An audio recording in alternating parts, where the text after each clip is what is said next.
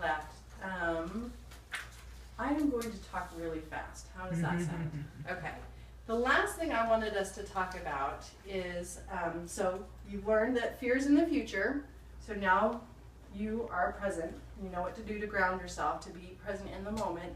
So let's talk about how to capture those thoughts and change them into power thoughts for you, okay?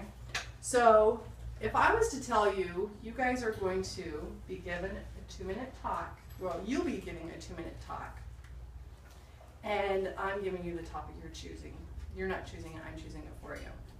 And Cynthia, you are going to be talking on how to fix a car. And you'll be talking on how to feed a Doberman pinscher who's mad at you. And you're, you know, like over the fence. Good job. Good. You'll be talking about how to fly a plane. Okay, now feel yourself. What's going on inside? When I'm saying you are going to be in charge of this, you will be doing a talk. Where are your thoughts going? Just call it out. Trying to plan. Trying to plan. What was your initial reaction of you are going to be giving a talk? Fine. Some of us are fine. Some people are okay with that. Yeah. We're just searching for what do we know about that topic. Right. But Exactly. others would be going, I can't be talking. I can't say. Yeah. Yeah. Some people are like, there's no way I'm going to get in front of this group. I'm sorry. I'll be running out the door first. And other people are like, okay, this will be a challenge. Let's do it. You know? Or, oh yeah, I got that. My husband, he's a professor, so he doesn't get worried talking in front of groups. Me, I do. So when I was preparing for tonight, my thoughts were going crazy.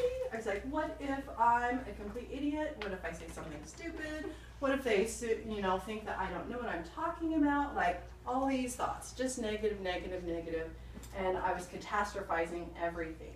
And that's what happens when we are feeling anxious. We tend to overestimate the end result. We assume it's going to be catastrophic. It's the end of the world, and that's pretty normal, right, when we're feeling anxious. Especially if you're between 13 and 17. Of course. And on one hand, you don't blame them because these are new situations, and their hormones are raging, and that just messes them all up. And so they don't, I mean, it's easy for us to say, don't worry, you'll get through your first date. Don't worry, you'll, you know, because we have that experience behind us where this is all brand new to them, so, yeah.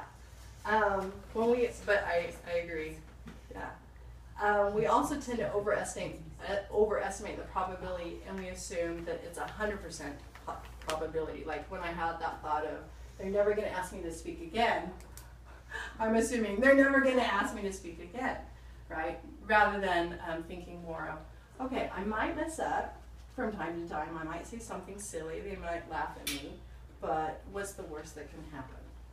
And one of the things you can do to help kind of walk you through that is ask yourself, well, what's the worst that can happen?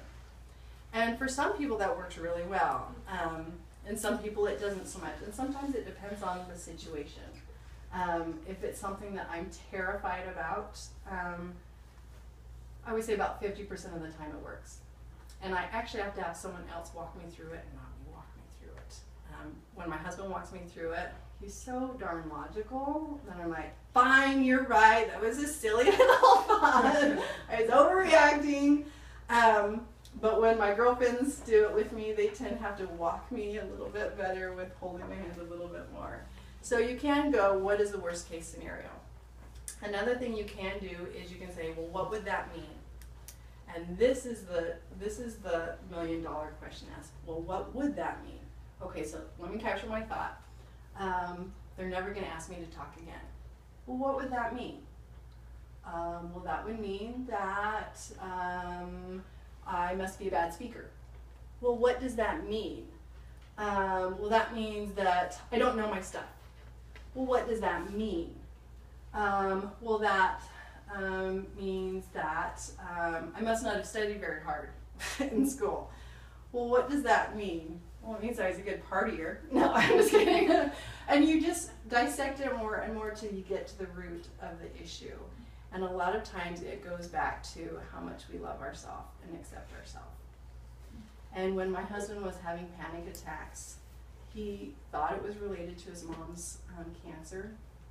But when he really analyzed it and got to the heart of it, he realized that he had a hard time loving himself. Because things were not going well at work, and he was associating his self-esteem with work, which is easy to do. And he started questioning his love for himself. Am I worthy of love?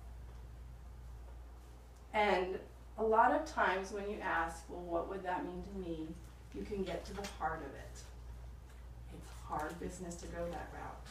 And sometimes you need someone to walk you through it. And if you need the name of a counselor or a couple counselors, I am more than happy to email you a list of some counselors who can help walk you through it, because it is a scary road to really get at the heart of what that anxiety is. But as far as right now and what we can do, what our group is, because we're not therapists, we're not even going to go down that road, what you can do is when you capture those thoughts, there are 3 questions you